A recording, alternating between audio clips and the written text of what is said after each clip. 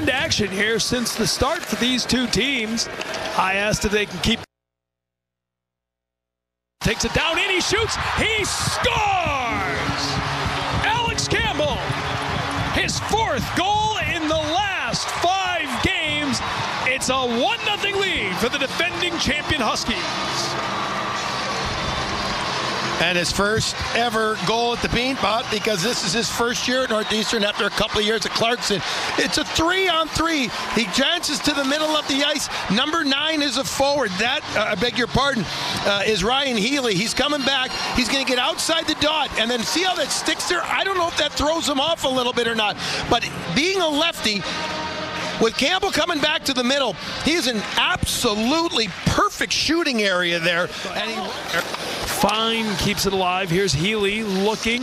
Wrist shot goes wide. Rebound. Kicked away as Whitehead saw the puck out to his side. He lost his stick, though. The goalie with no stick as Harvard looks. Shot. Score! They take advantage of the opportunity. And it's Ben McDonald who fired it. And it's a 1-1 game here in the second. Well, here's the confidence. We talk. These young kids are, they're getting pucks, they're moving, and while they might not be able to physically handle some of these bigger guys they're going against, they're creating opportunity here. There's a real good save by Whitehead on the good backhand opportunity there by Guzzo. And then McDonald's going to bring it up top, a little bit of a fake interchange with the defenseman, and he puts it low towards the net. I don't think it's deflected by Guzzo, but there's traffic in front of the net. You can see it's a double layer screen in front. As you've got Guzzo there, I think you got Fine there as well, and then the puck is just played. Beanpot semi-final. Ryan Healy, the sophomore out of Hull, Mass, coming in on Whitehead. He goes to the forehand. Whitehead makes the save.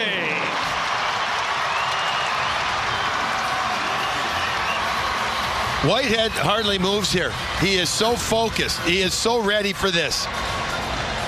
Healy's going to take it wide left, trying to bring it back to his forehand, maybe thinking he'd go wide. Instead, he tries to loft it over the glove, and watch Whitehead. Barely moves just outside his crease.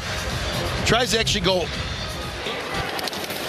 Entering the zone with a little speed, it's Cam Johnson again. We've said his name a lot. He gets it back to Barr, who's out of the box. Morden fires it, scores!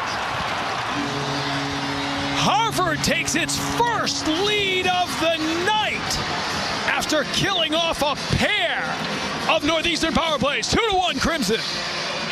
First-year defenseman Morden is going to get his first goal of his career. Nice entry into the zone. Here's that pull-up move, low to high play. From the right point, Jack Barr. Morden gets it, half clapper, beats the goaltender Whitehead on the glove side. There's some room in front. Oh, it may go off of the body. You see 14 go down there, Liam Walsh. It may have just... Borghese able to keep it in as he got a face full of Hayduk. Now the shot from Campbell goes wide as he skated it out in front. Northeastern, some attack zone time here. Borghese into a crowd, puck loose, backhand, score! Calmly tucking it into the net.